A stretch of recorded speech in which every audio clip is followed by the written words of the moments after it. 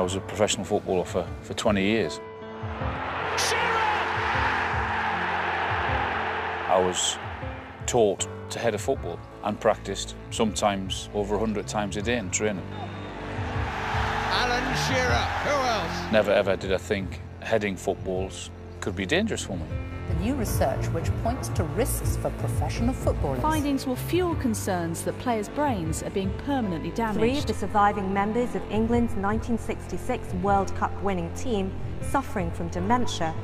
I know ex-footballers that have had this. As a footballer, you don't expect to die at 59 of brain damage. Is there a link because you head a football? It's a disgrace. How they could cover it up. I want to find out, I want to learn. I'm not sure how I'll feel. I'll be very nervous. Each time the ball is coming in contact with the head, there's just that little bit more damage. I don't know what I'm going to find out. People may be scared to find out some answers. You've got 50,000 members. Do we know how many of those have dementia? No, I don't. I'm asking the questions that should have been answered many, many years ago. Could the beautiful game be dangerous?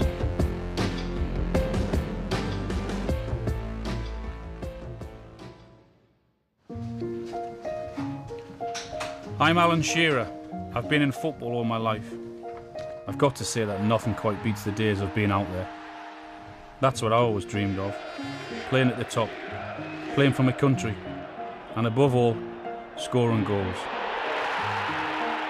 I scored 260 Premier League goals, a fifth of them with my head, which must put me at risk if there is science behind the headlines about dementia and football. And if there is scientific proof, should I be talking about the game I love in the way I do? He's a good, honest centre-half, and it was an excellent header and won the game. For every goal I scored with a header in a game, I must have practiced it 1,000 times in training. Just like Jeff Astle did. He was good enough to play up front for England, but he was best loved at West Bromwich Albion. Astle! Jeff Astle has achieved the record. He's scored in every round of the FA Cup. He was a great header of the ball and scored 174 goals. The Baggies fans called him the king. Hello, Jeff. Hello, David. Home, they'll be thinking about us when we are far away. I'm home. Jeff died in 2002 at the age of 59. At his inquest, the coroner said he died of dementia, brought on by years of heading a football. The first time such a connection had officially been made. So I've come to the West Midlands to meet Jeff's daughter, Dawn. Hello. Hello. Thanks very much. Lovely to meet you. And you. Thank you. Thank you. Fabulous, eh? Brilliant. I like the way they've got the 9 Number in the 9, crown. special number Yeah. 9. So tell us about your dad when you first noticed something wasn't quite right. Well, he was nearly 55 and my son was born and he couldn't remember his name. And he kept saying, "What's his name again?" And I said, it's Matthew, Dad, and it's not like an unusual name or anything. And I just kept thinking, why can't I remember his name? He suddenly came out one day and said, "Is my mum still alive?"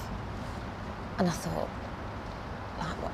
She's been dead like 17, 18 years. And I thought, what's he keep saying these weird things for? And it was really hard for Mum to get him to go to the doctors because, as I say, he didn't think there was anything wrong. She got him to go in the end to the doctors.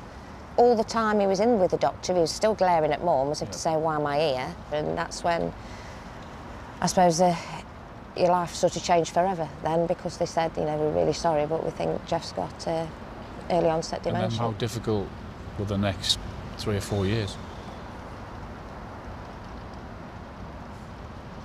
Take your time. I know.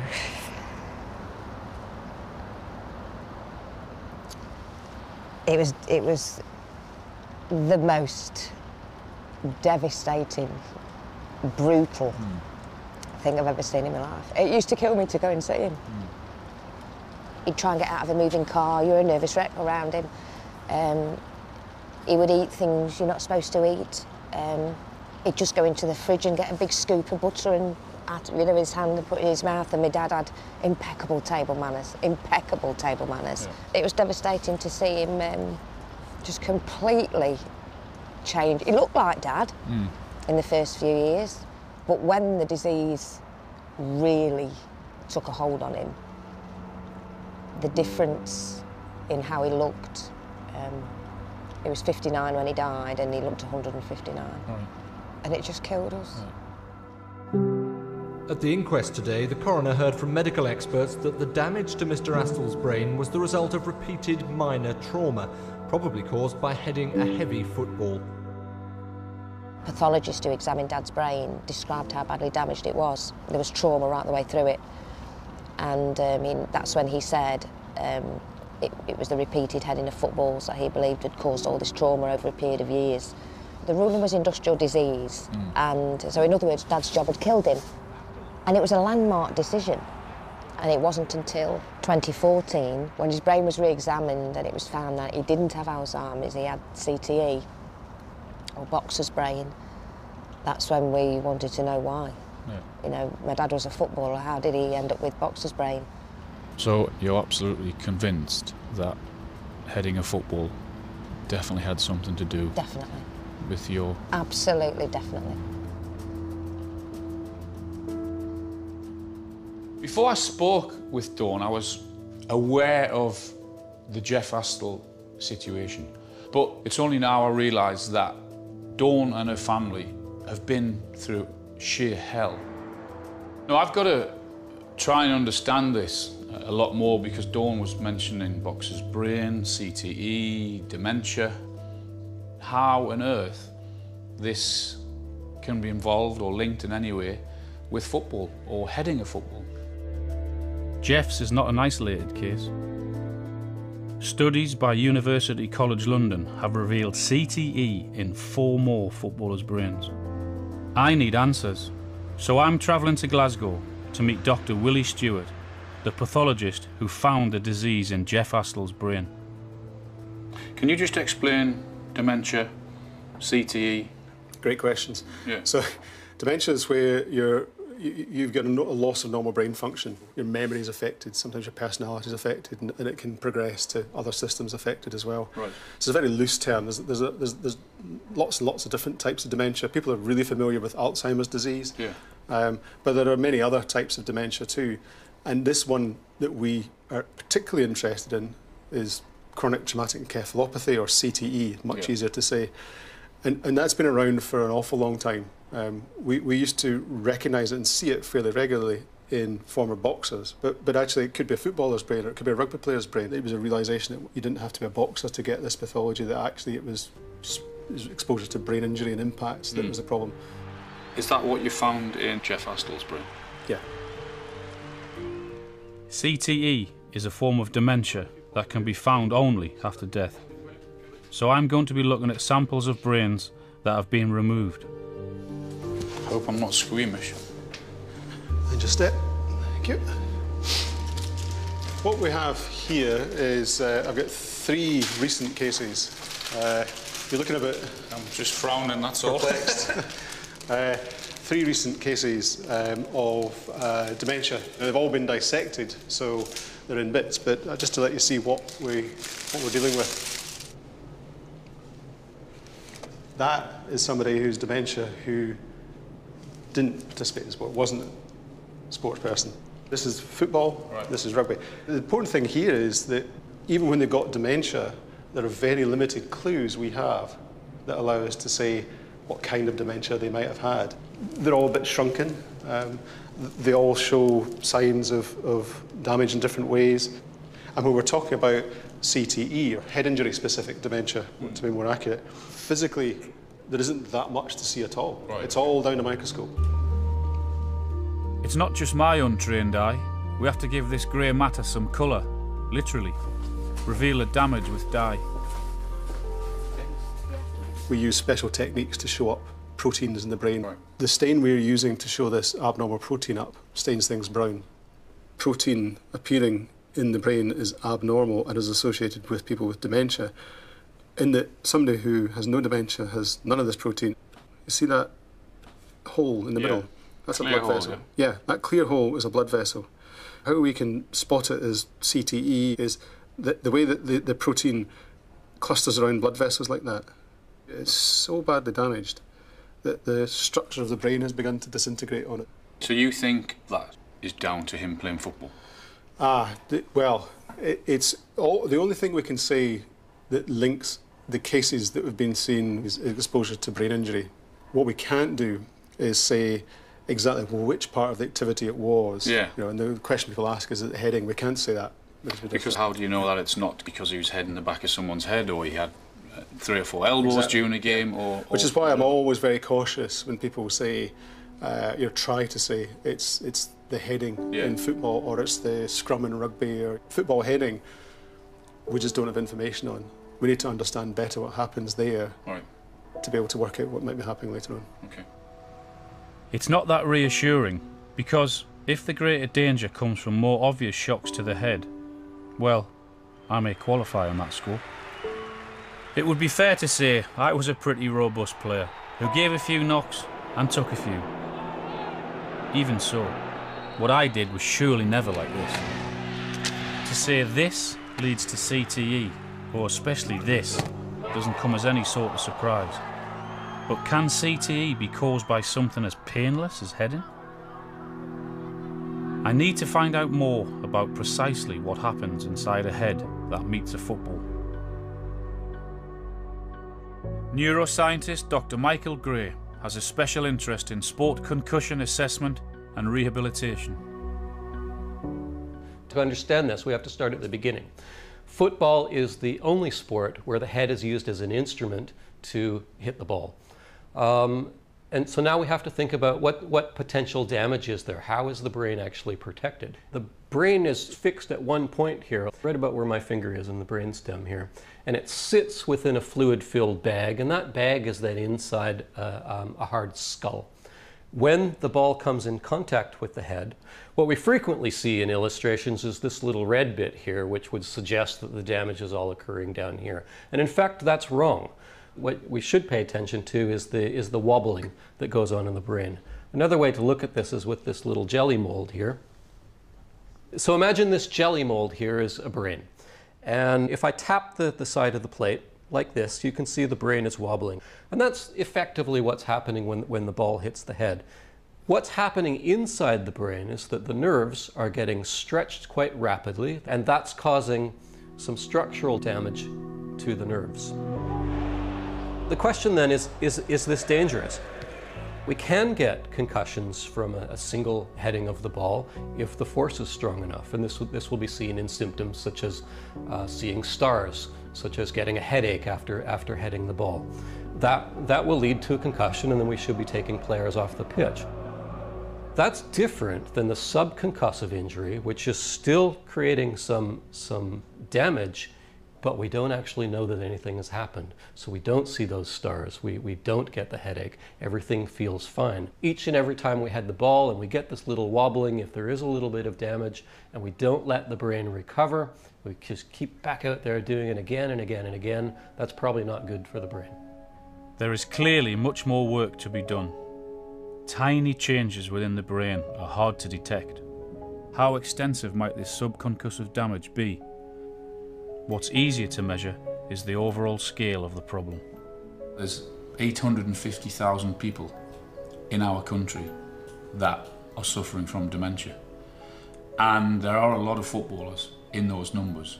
But the reality is, and the sad thing is, we don't know how many. And that can't be right. I'm going to meet one of them. Matt Tees played professional football in the 60s and 70s in Scotland and England. His strong point was heading the ball. Matt now suffers from dementia. Hello. Hello. How are you? Fine. I'm just admiring your gardens. Oh, They're beautiful. Lovely to meet you. How are you? Meet you. Mate and Matt. Yeah. Yes? How are you? I'm all right, yeah. I just had 6 pins and a plate put in on my wrist because I fell off my cycle and... Oh, crikey. And you've just had your golden wedding anniversary, yeah. That's 50, isn't it? 50 years, wow. yeah. Awesome. 50 years, I don't look that way. She's put up with you for 50 years, has she? Oh, thank you. So life good? Life's hard? Yes, life's very good days and bad days. Yeah, I bet, Good days and take them as they come. Yeah. We have a set routine that we must follow. Like, what day is it? Well, you can see up the other days put up every day. Mark's quiet, he doesn't talk. He now doesn't know that this is his house. That must be so difficult for you. That's heartbreaking for me, Alan. I think I've learned to be very strong because I've had to be, and it's one of the few times I could have cried. We're into sort of the final stages, which could be 2 years, 10 years, nobody knows. You say that with ease, as in you've totally accepted and... I have to. We have to live with it, Alan, don't we? And it is our way of life.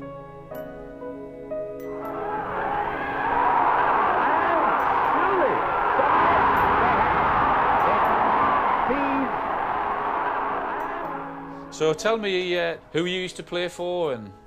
I played with Luton. Luton, yeah. And then I left Luton and I went to... What's that one? You played in Scotland. Yeah. Oh, yeah. And then you come down to Grimsby. Yeah. And then you went to London, to Charlton Athletic. Yeah. Centre half or centre forward? Oh, centre forward. Goal scorer. Yeah. Oh, yeah. That's a typical photograph of Matt. Up there and heading that ball. That's some header. And there's the happy goal scorer, Matt Tees. Do you think there is a link to football? I think there has to be. I've got no doubt about it, Alan. Without trying hard, I can name about 8 people Matt's played football in this area with that's had dementia or Alzheimer's. Yeah. Wow. Yeah. So I mean that speaks volumes, in my opinion. My grandsons, 2 of them are really good footballers, and I went to watch the one in the blue shirt up there. Yeah. Honestly, I felt sick. Really?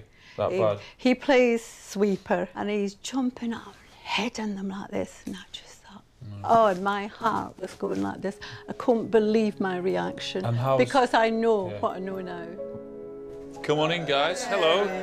It's a joke. Nice to meet you. How are you? How are you? Hello. Alan, hello. Nice to meet you. Left hand, I'm afraid. Hi guys, how are you? You're the centre half and you're the right back. So you both head the ball. Yeah. Do you take after your granddad and head the ball? Supposedly. Yeah, do you? Yeah. They never saw me when I was at my best. Does it worry you boys about heading the ball? No. You think about it? It wouldn't. I don't really think about it, but if there is a link, like I wouldn't stop doing it. And has Grandma told you what she thinks of football and heading and etc.? Yeah, we've spoke about it like before. Does that worry you? A little bit, but obviously I don't think it has changed a bit because obviously when Grandpa used to do it, it'd have been like if it was wet, the leather balls, they'd have been heavy. Whereas nowadays they're quite light. Yeah. Do you think our authorities would be running away from this problem? I've got 2 sons and 3 grandsons, and I won't research. I don't want my daughter-in-laws and my grandchildren's partners and wives in the future to go through what we go through now. Life's quite frightening for Matt now. Yeah. What struck me about seeing the Tees family, it wasn't just Matt that's suffering, it's me that has to carry everything. And the grandkids, it surprised me that they're so keen and wanting and willing to go out and head balls, despite seeing their granddad in the way he is and what their grandma has to deal with. Are Matt's grandchildren putting themselves in harm's way by heading the ball? I'm returning to Scotland to see if science has the answer. I did science at school. I did a lot of things at school, but other than football, I wasn't very good at school. At the University of Stirling, studies are underway specific to heading a football. It's groundbreaking work in the UK, prompted by worries about old players. We started getting reports of concerns of the effects of long-term heading in football. So we decided to set up a laboratory-controlled trial where we mimicked the effects of heading a ball in a training drill, as in a cross kick from a corner into the goal. But importantly, what we did, we put together psychology and physiology to look at the effects of this impact of the ball on their head.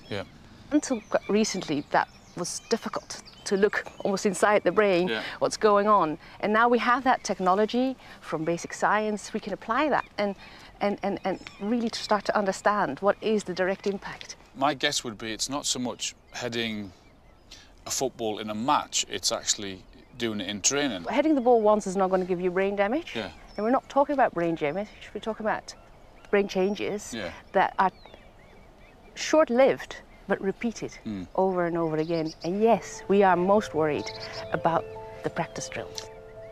And how far have you come? What results have you had? First time we tried it, it was very clear that there are immediate brain changes after hitting the ball. The research they've been doing has focused on modern players, but first we're going to examine the leather footballs of Jeff and Matt's era. A lot of the thought is that the older balls were heavier. Had to have been, mustn't they? But I'll be curious to find out what you think when you're heading the ball. Okay. Is that okay? Absolutely. Right. Okay, ready? Yeah. That actually feels lighter. Good point. So when we weighed them, this was actually about 40 grams lighter than this one. Right. But the issue with these balls were the fact when they got wet and all the stitching got soaked and everything else. Yeah. What we've done is actually soaked the ball in water for 2 hours. And what we'll do, we'll weigh it. So, okay. Because we weighed it beforehand, so just see if the weight has changed. So it's gained quite a bit of weight. That was 390 grams when we weighed it. Right. And that's now 595 grams. So you can see there is an issue with when the ball is wet, it would have weighed a lot more, no question. Thankfully, I didn't have to head those big leather, brown, ugly, wet balls, which were incredibly heavy when wet. It seems to me the guys in the 60s and 70s got over a bit of a raw deal having to head those things. I'm now going to do my bit to measure what happens when the ball I did play with meets my head. 19 players have been tested so far. Meet number 20. What precisely will be going on inside this head of mine when it goes back to doing its old job? We're going to do a battery of tests to look at the effects of heading a football. First of all, we'll be doing a cognitive test. What's a cognitive test? The tests of reaction time and of memory. What type of questions? I hope they're nice and easy ones. Well, they start easy and they get more difficult. Okay. Brilliant. So in the first test, you'll see 6 white boxes, and they'll open up in a random order. There's going to be a pattern inside one of the boxes to start off with. You have to remember where the pattern is. I'll be doing these tests before my headers and again afterwards, and we'll compare the results. Oh, did I get it wrong? You must have got one wrong. Oh. I feel like I'm back at school now. Yeah. Okay, so this time we're going to do the same thing, but there's going to be 3 patterns, so it does get progressive. Here's where it gets interesting.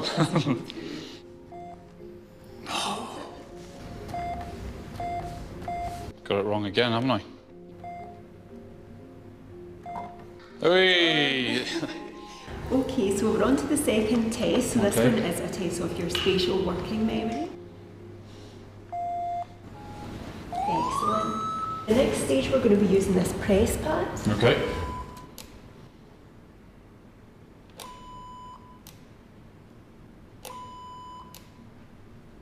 So am I a genius or what then? Yeah, I think you did pretty well. thought we were going to be here all afternoon. Okay, Alan, what we're going to do now is look at your balance. Okay. We want to see if that changes as a result of doing the heading. If you want to stand on the balance board, try and keep this circle in the center of the screen.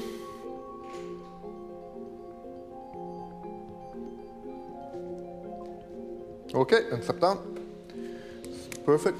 Very good. So that's you done with the balance testing. So now we'll move next door. What we're going to do now, a bit of a magnetic stimulation on the top of your brain, to see how your muscle responds. So, if you want to give a couple of contractions. Right, so you see that activity there? Yes. That's your brain instructing the muscle to contract, so it sends electrical impulses down to the muscle. So when you see these blue bits here, that's your electrical activity on the muscle. And we're going to be measuring what happens when we actually give a stimulus from the brain. This is called transcranial magnetic stimulation. It works by placing this coil over your head. So depending on where Tom stimulates, you'll see a twitch in a different muscle. All right. We'll see a twitch, will we? Yeah, we'll see a twitch. This measure looks at how easy the signal travels from your brain to the muscle. And push up. Halfway there. One.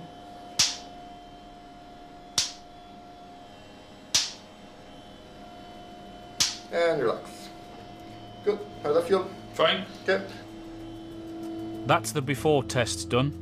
After I've headed the ball 20 times, we'll do the same tests again, and the team will compare before and after. Now, the bit in the middle. This is where it gets interesting. Okay. Ready? And 3, 2, 1. Perfect. That's one. Good header. It's really good. See, now I meant to run away with my arm in the air. Celebrate. And 3, 2, 1. Ah, I missed that one. Couple more. Good header. Very good. Last one. And 3, 2, 1. Excellent. Perfect. Right, that's us. You've successfully completed the heading protocol. Well done. Cool. So we'll take the headband off you. Okay. Go straight through, eh? Yep, we go straight through. Through the lab. Yeah. Yep. See what damage it's done.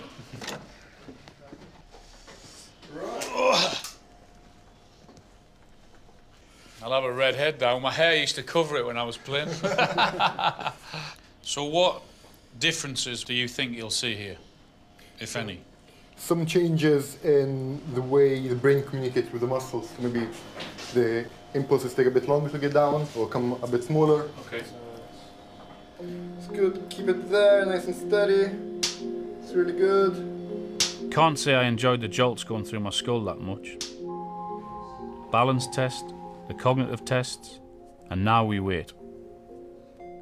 Okay, we've found some interesting results. Good or bad? Well, I don't know how you found the cognitive testing. The results look quite similar to those we were finding in the study itself. You did better on the 8-item portion the first time round, and then you did worse than that the second time round. we had no change in your balance. Right. If anything, a slight improvement, which we also found in the study. Probably slightly to do with a learning effect. Magdalena will tell you a little bit about the brain changes we got. Okay. So remember that we stimulated your brain and we looked at the neural signal as it traveled from the brain to the muscle it controls. Yeah. And we do find in you what we also found in the study. So the blue line is your first time before heading the ball. Right. And you see the stim, that big peak at the start. Yeah. And then you see silence. Yeah. Yeah. And then it starts squibbling again. And then you can see in the red graph underneath that, after heading the ball, that period is longer. That Right. means there's higher levels of inhibition Okay. in the brain. Right. Which means? So really what we're seeing here, after heading the ball, is a disruption of the normal brain chemistry. If I came in here and looked at the graph, I would say it looked pretty similar. But there is a difference, as in it is a little bit slower, the second one, than it is the first one, if you come to think of it, then heading a football at 20 or 25 miles per hour 20 balls like I did in quick succession, then you would think it has to do something.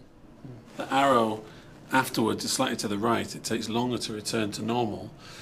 And in an hour or two's time, we'd expect that to go back to normal. We don't know, because no research has been done, what happens when you head the ball 50 times. Yeah. Or you do it again tomorrow, and the next day, and the next day. Right. So the cumulative effects, we don't know how they add up. Right. And the suspicion is that if you start looking at that, you might find more evidence for changes in brain health as a function of heading the ball. I'm leaving Stirling, grateful that I didn't play with the old ball when it got wet, but slightly worried that heading any kind of ball causes changes to the brain. There's still work to be done.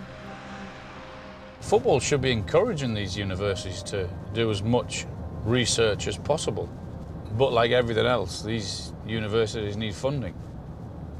There's enough money around nowadays in football, just not enough of it has been given to research. It's about time that we had more definitive answers. I've met scientists who are concerned like me, but what about fellow footballers? I'm meeting up with an ex-player who was also my first manager, Chris Nicholl. He taught me so much when it came to heading. Hey, how are you? Nice to see you. I'm good, nice mate. to see you. I'm very good. Good. You haven't changed a bit. And you, thanks. Yeah, Sit I've down. still got more hair. I know, it was terrible. See, that's what you've done to me. Here's Nicholl. Oh, yes! Chris was 20 years a player before he went into management, a League Cup winner with Aston Villa. He joined Southampton as a centre-half and rejoined them as manager. He gave me my big break in the game. Do you remember those days at Southampton? I do, Do you? yeah. Do you? No, I'm brain damaged from heading balls. You never headed enough, did you? I did. I headed far too much. The reason why is that you had me in the gym most Tuesdays and Thursdays in the gym at Southampton, chucking balls in the air for me to constantly head balls. Now my memory's terrible. It's my fault, is it? Do you genuinely believe that heading balls has I do. caused part Because of my the problem memory for you? is in trouble. Yeah. I forget things. I forget regular things like when you forget where your keys are, or I mean, that all people do that. But when you forget where you live, somebody says, "Where do you live?" and it won't. How long have you had that? How long have you felt like that? Can you remember? Do you know? Last 4, 5 years. Have you? Yeah. And it's that. getting worse, you think? Yeah. Yeah. It is definitely getting worse. Have you been to the doctors? No. And to no. Why? Because I wouldn't change anything anyway. But I wouldn't they change could the help way- you? Well, maybe, yeah. So you but I would- do forget things. When somebody says, "Where do you live?" and you've forgotten that, like that is a bit of a message. Does it worry you how you are? It bothers me, yeah. Does it? It does bother me. But doesn't worry you enough to go to a doctor? No. No. I still wouldn't change it. And I stop would being not big and change. brave and bravado. No, Does it not worry you? I know. It can I'm get getting worse because things like, oh, whoever put that knife or whoever put me toast or it goes. Even knowing that it does damage your brain, I wouldn't change it. You still do it? I would not change a thing because it was my job to go and head it. But you I would worry if you wanted to change the way you did, No. because I was part of that. My immediate reaction is his attitude is so typical of football, of footballers. Doesn't want help, doesn't want to admit that help would be, I think, a huge advantage to him, which is very concerning and very worrying. Football's reluctance to do anything was changed when brain damage was addressed elsewhere, namely in American football. And once a connection was made between brain trauma and CTE, the National Football League moved quickly to set up a compensation fund worth $750 million. Across the United States and across all sports, protecting the head is fully on the agenda. But on Monday, the U.S. Soccer Federation took the bold step of eliminating heading from youth soccer in an effort to reduce the number of concussions. Per the new rules, children 10 and under will be banned from heading the ball during any official session. The banning of heading the ball in the United States is really more about concussion rather than heading the ball over and over. And it's really about when these kids go up for a challenge, their heads come in contact with other heads, or they hit an arm, or they fall on the floor, and that creates more significant damage in the brains. Young girls seem to get concussion more frequently than young boys, and we don't really know why that is.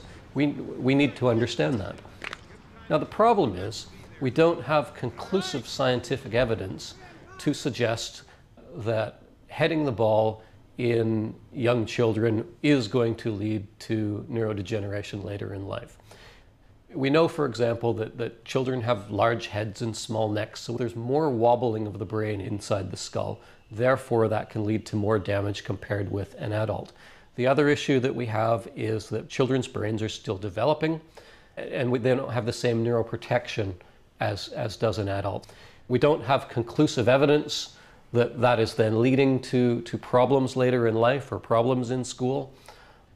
I tend to agree with the idea that very young children really shouldn't be heading the ball. I think we have sufficient evidence that certainly from my point of view, I wouldn't want my children playing on a team where they're heading the ball day in and day out. I don't think it's worth the risk. Imagine if the game without heading became the new football for everyone at every level. An old England teammate of mine went into coaching, Les Ferdinand, first with Tottenham Hotspur, now Director of Football at Queen's Park Rangers. He is aware of the debate and his responsibility for keeping his young footballers safe. It was very different when he first started heading the ball. One of the coaches was having a laugh and saying, it's all right, the young black boys don't head balls.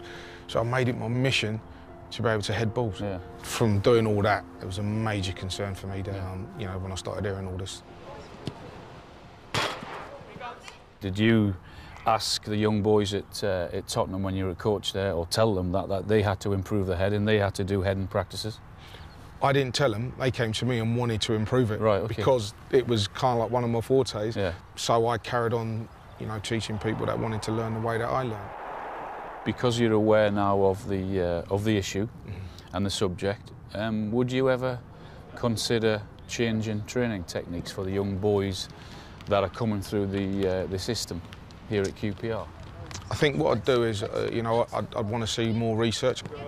I would speak to the coaches, and we will have this discussion about what we do with the players, because I know, in America they've banned it, so everyone's talking about it, and that's gathering momentum. Whether we need to work the technique with softballs, just until we can gather some more information to know this is good for football or not. Changes in training, changes on the field. As he was most of the game, he was first to the corner. He wanted it more than they did. Long ball football, the English game for so many years, of firing the ball out of the defence, high towards a big man up front, has given way to a more subtle game. A game played with the ball kept on the grass, played to the feet. Fabulous football. Expert headers of the ball have had to adapt. John Terry, for example, 5 times a Premier League champion with Chelsea, still playing at Aston Villa. So you definitely think that you don't head the ball now as much, 1 in training or 2 in a game, as you did years ago? Yeah, in training it's probably 0 actually, because the ball's probably 99% on the floor. Right. I think the game's evolved over the years as well. I think when I first come on the scene playing, goalkeeper would kick it and I would try and head it as far as I could back up the field. Right. Yeah. I think the distance side of it has kind of gone out of the game a little bit. With the managers that you've had over the years, has there been a different feeling towards heading regarding foreign coaches or the English coaches? Well, I think the English coaches definitely, kind of my early days, YTS days, first year pros, that kind of thing, was really kind of specified on, doing that in training drills. I think as the foreign coaches come in, it was a case of, right, can you chest it, can you bring it down? But I'm seeing hardly anything at all in training, right, unless you're doing a shooting exercise and you might, Compared to when you first started training many years ago? Yeah, 100%. And that's been the case for the last probably 6-7 years for me. So I think as the game's kind of getting better and we're learning, it's going to help in the future anyway. Good. Would there ever be a time that you said to your kids, no, you're not allowed to head the ball? No. Because you have a boy and a girl? Yeah, probably the opposite actually. My girl plays at Chelsea, and actually I'm encouraging her to go and attack it, because more so in girls' football, they don't really head the ball, and the kind of corner comes in and everyone kind of shies away from it a little bit. And I'm trying to encourage my girl that rather than that ball hit you and kind of probably do some damage, if you go and attack it and meet the ball, the contact's better, you know, no point heading it on. There's a technique. Yeah, there is a technique to it, yeah. And I think if you can do that in the right way, I think you'll prevent, hopefully, anything in the future. Yeah. The researchers actually say that that girls are more at risk than boys or men. Yeah. Will that change your feeling towards that? Listen, it's my little girl. Yeah. She's my world, you know. I think her playing and seeing her playing, she loves football. No, I would still encourage her to go and attack it. I think until there's real evidence to show that players in the future are really suffering, or we can actually pinpoint it to specifically heading the ball. As a parent, as my kids, I wouldn't discourage them to go and head the ball. Football, slow to change without more evidence, but changing all the same. There are protocols in place when it comes to concussion, which isn't the same thing as the repeated action of heading, but at least shows greater respect for the head, which wasn't always the case in my day. There's pictures out there with me in a bandage. There's blood teeming down my face where I've gone off, I've had stitches. They've put a bandage on, I've gone and headed another ball. Stitches have come out and you can visibly see the blood pouring down my face, which is what we did then. It's what was expected of us. You ran off the pitch, you got stitched up and you had to go back on again. I've taken the big blows and I played at a time when heading was still very fashionable. I've taken all those little impacts that may add up to something. I seem to qualify on all counts to ask the question, am I in danger? I think the time has come to put myself to the big test. An MRI scan at the Queen Elizabeth University Hospital, Glasgow. What damage from all that heading will be revealed? I'm a bit nervous actually now. Oh, you shouldn't be nervous.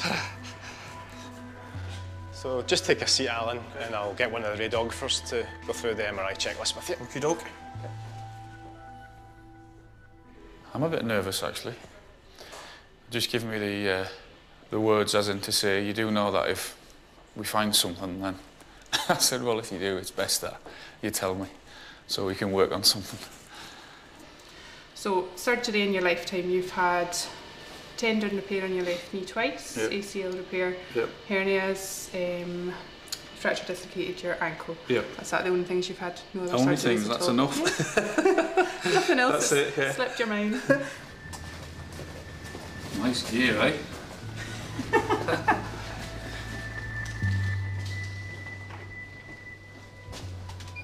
We're going to do a nice structural scan of your brain. So that'll take about 5 minutes. And then we're going to do what we call a spectroscopy scan. So that actually gives us a nice profile of some of the chemicals in your brain. Right. And if there's any problems, then we can discuss that further and inform your clinician. If you get any concerns or questions. No, I think I'm all right. This, Ooh. the scanner. Yep.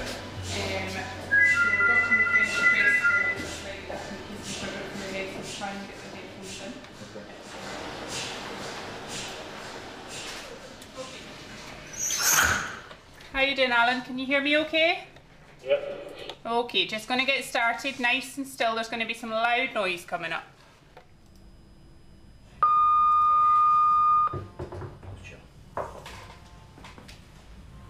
So we're requiring a scan at the minute, and once we've acquired that, we'll plan the spectroscopy scan. That's the scan that looks at the chemicals in Alan's brain. And again, we'll be looking to see that that's normal. Found the brain then? I don't like your way you've all been a bit apprehensive here. No, fine. So a nice way I think about the brain is you've got your white matter, which is a bit like all the connections. So you see that in light grey here, and then there's the grey matter, which is the cortex, so the bit on the outside, and the white matter is a bit like the connections with the grey matter, you know, the bit that's doing the thinking or the processing. Your brain's sitting in this sort of protective fluid, so that's what some people think you're looking at the holes in them, and you think there's holes in your brain, but that's perfectly normal to have those holes. Good. We did notice you had a little artefact, we think, just on the surface of your brain. It might be just from a little bit of metal, maybe. Have I? Potentially, yes. Oh, interesting. We were able to look at an area of your brain and to look at the sort of chemical profile for that area. So this looks normal to me for that area of the brain. That's reassuring. I'd say that as good news. That's good news. Got some metal in my head. Just an old staple to patch me up after a clash of heads. I was a little bit nervous when I was going in there, but having the news that everything is fine and is normal, and the question I asked him was if you didn't know who I was, or if I'd played football for 20 years, then would you look at that brain and say it was perfectly normal? The answer came back and said it was perfectly normal and all fine, so it's very good news. In general, I've come through it pretty well. I'm as relieved as an old pro can be, I suppose. Nothing to be worried about for the moment. But footballers seem particularly prone to early onset dementia. CTE stalks us. I can't shake off the idea of it and the struggle that may lie ahead. John Stiles knows all about that. He's the son of Nobby, Man United legend and the cheeky face of a golden age. Nobby is one of the 1966 World Cup heroes struck down by dementia. How's your dad? Poorly. Is he? Yeah, Alan, he's got advanced dementia, so he's now in a home. It's just terrible to watch the person that you love, especially somebody as lively and as nice a person as my dad, just disappear, really. Do you hold the game responsible? I'm utterly convinced that heading the ball in training is... I believe it's responsible, but that's only my opinion. Are you angry? And if so, what are you angry about? What I'm really angry about, Alan, is that it's been known for a long time now, since Jeff Astley's diagnosis. A coroner actually said heading the ball has contributed to him killing him. What I'm angry about is, in that time, nothing's been done. Yeah. And dementia is treated as a different... It's not treated as a disease, it's treated like old age. So you've got to cover the cost yourself. And all these families, as well as watching their loved one disappear, have got no help. And most of them have had to sell their homes to pay for the care. Now, if that's been caused by heading the ball, that's a disgrace. What do you feel that needs to be done? I think, as they've done in America, they've banned it for under-11s. Yeah. I think they should do that now. And I think that... Banning heading now for kids? Well, I believe so. In the matches, you head the ball maybe, what, 3-4 times maybe? But it's the training. It's the training that's the problem. And I think coaches shouldn't be throwing missiles at kids' heads for them to head it back. Until we know, they should absolutely stop kids heading balls. My oldest son now is 33. He tried to be a footballer. And I don't feel a guilt as such, but if my boy ends up developing problems, that could have been prevented, and that's a disgrace. Yeah, that has to be a concern and a worry for you. Yeah. And I'm almost complicit in that. I can see why football is reluctant to change its rules. No heading would be like cricket without fast bowling, or rugby banning tackling. But there's also the question of the duty of care. Players who really aren't that old going into care homes to die. Who can help? Well, there's the Professional Footballers Association, the PFA, the Players Union, and there's the Football Association, the FA, the sports governing body. Of course, they need the facts first. Facts that come from research, scientific research. Dawn Astle has campaigned for answers from the authorities since her dad's death 15 years ago. But are they out there looking for them? The PFA and the FA started a study back in 2001, which was actually before Dad died. But I had an email off the FA to say, unfortunately, it didn't reach its conclusions because they'd done it on 30-odd youngsters in the game and none of them made it as pros, so they fell away. So it only lasted a few years. So that was so bitterly, bitterly disappointing. So it was as if it collapsed, they thought we'd gone away, and they just left it, and that's wrong. I know you have had meetings that you have asked questions, and they have promised you they would send questions to FIFA, and that was 2 or 3 years ago, and you're still waiting for answers, is that correct? Football doesn't seem to want to know. Yeah. And it should want to know. It's not just about Dad now, it's about all these former footballers and their families who have come forward very bravely. I said it's not just about the past now. It's about football's future. You know, we've got to protect, you know, kids into the game, you know, football's future. The PFA, they only exist for player welfare. They should be screaming from the rooftops for these players. This is killing their players. This should be their priority. The surprising thing for me is actually no one has stood up and said, you know what, we got this one wrong. We should have looked into it more. No one said, yeah, we've messed up here. We had a chance to do something 15 years ago, and we haven't. What is being done, or what isn't being done? Gordon Taylor has been Chief Executive of the Players' Union, the PFA, for 36 years. Looking after players past and present is what he does. You've got 50,000 members. Yeah. Do we know how many of those have dementia? No, we don't. Is that difficult to do? Can we not? Because that's not an easy thing to do. At the moment, with modern technology, we're looking to try to establish a really effective database. There's an anger from my side because over the last 12 months, having sat down with families who have lost loved ones, there's a lot of them feel as if they've been left on their own. I think it's the PFA's job to do all we can to look to provide support. We have said money is going to be put towards research and also towards respite care for the more and more former players who need help. I went up and spoke to Willie Stewart and I said to him, what is it you need? And he said, well, we need research. And well, I'm thinking, well, hang on a minute, maybe we started the research in 2002, it's now 2017, and it seems as if we're no further forward. Well, it's... Because the same questions are still being asked. They are. The issue of the lower level but continuous problems with heading a ball and whether it will have long-term effects is something we are looking to establish either a definitive link or not at all. And from that point of view, the first research we've done was inconclusive, but we are prepared to commit the money to research. Do you think it's been swept under the carpet a little bit because of people who have been scared to face lawsuits? Yeah.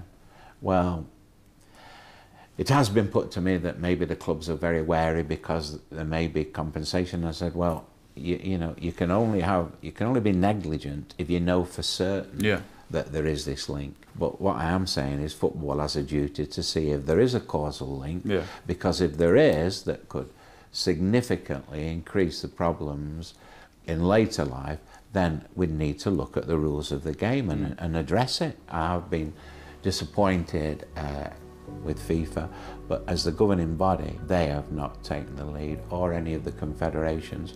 But it's fair to say the FA have now agreed that we will do this together. I'm not exactly bowled over by the rush to investigate. Nobody in charge seems to want to know the scale of the problem, if there is one.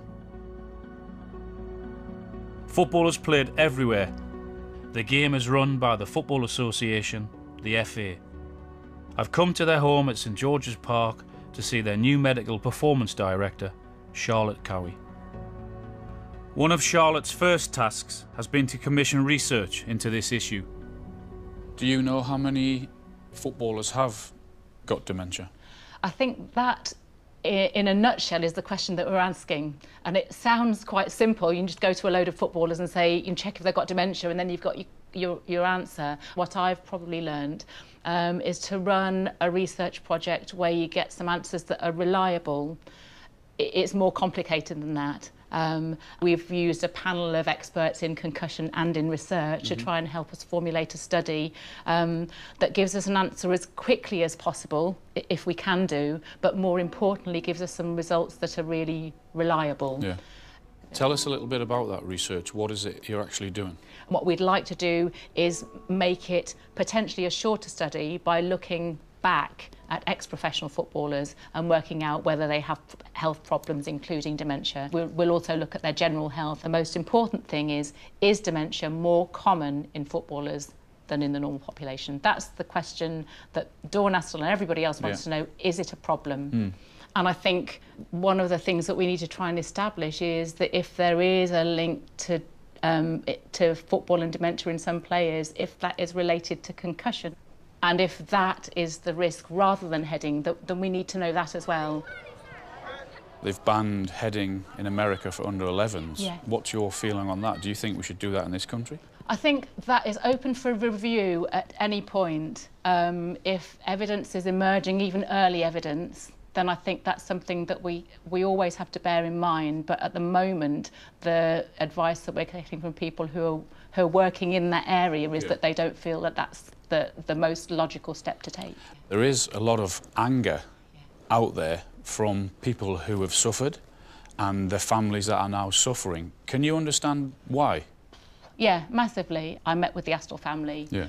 Talking to Dawn about what she and her family went through, watching Jeff in the sort of the last stages of a really horrific disease. Yeah.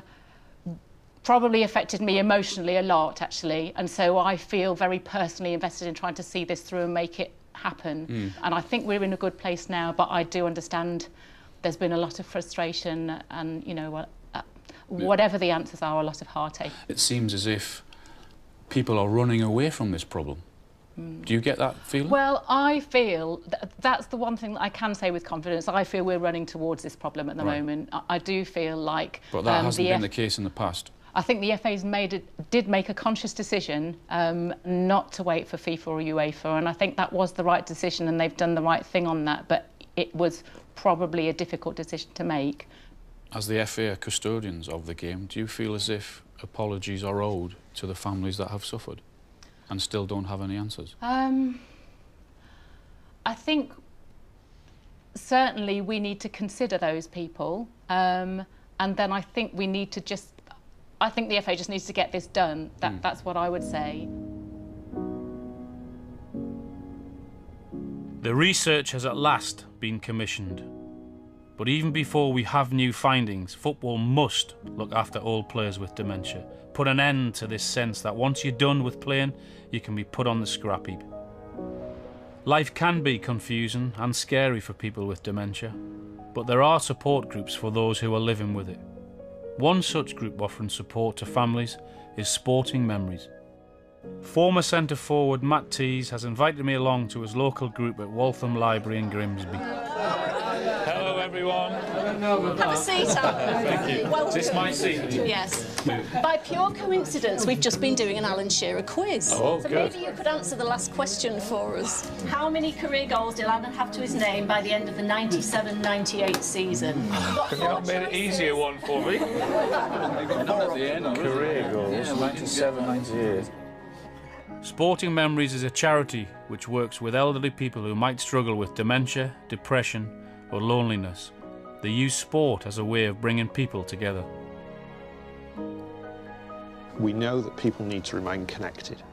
That's to their family, to their friends, to their communities, and to their passions and interests. And sport is a huge common factor in terms of getting people together. But we also know that to age well, we need to learn new things. And the Sporting Memories group, you can learn so many different new things around the history and heritage of sport and people's stories. Dennis, we'll have to stress it's not a dementia-focused group.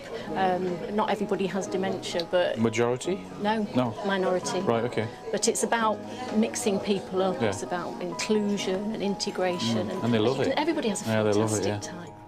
Sporting Memories have worked with the Professional Footballers Association to produce a leaflet that can be given to former players who have been diagnosed with dementia. The guide has been written to give some practical advice to people who have got that diagnosis. And these are ready now? They're just at the designers and the PFA will be making them available to members. I was a professional footballer for 20 years. I was taught to head a football and practiced sometimes over 100 times a day in training. Alan Shearer, who else? Never ever did I think heading footballs could be dangerous for me. The new research which points to risks for professional footballers. Findings will fuel concerns that players' brains are being permanently damaged. 3 of the surviving members of England's 1966 World Cup winning team suffering from dementia. I know ex-footballers, that have had this. As a footballer, you don't expect to die at 59 of brain damage. Is there a link because you head a football? It's a disgrace. How they could cover it up. I want to find out. I want to learn. I'm not sure how I'll feel. I'll be very nervous.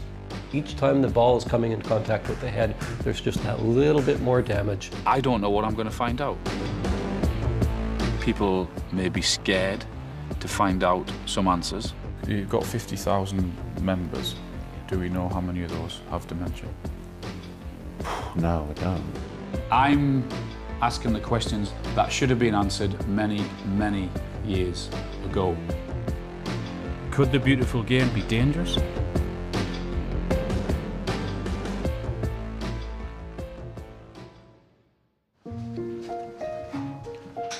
I'm Alan Shearer. I've been in football all my life. I've got to say that nothing quite beats the days of being out there. That's what I always dreamed of. Playing at the top, playing for my country, and above all, scoring goals. I scored 260 Premier League goals.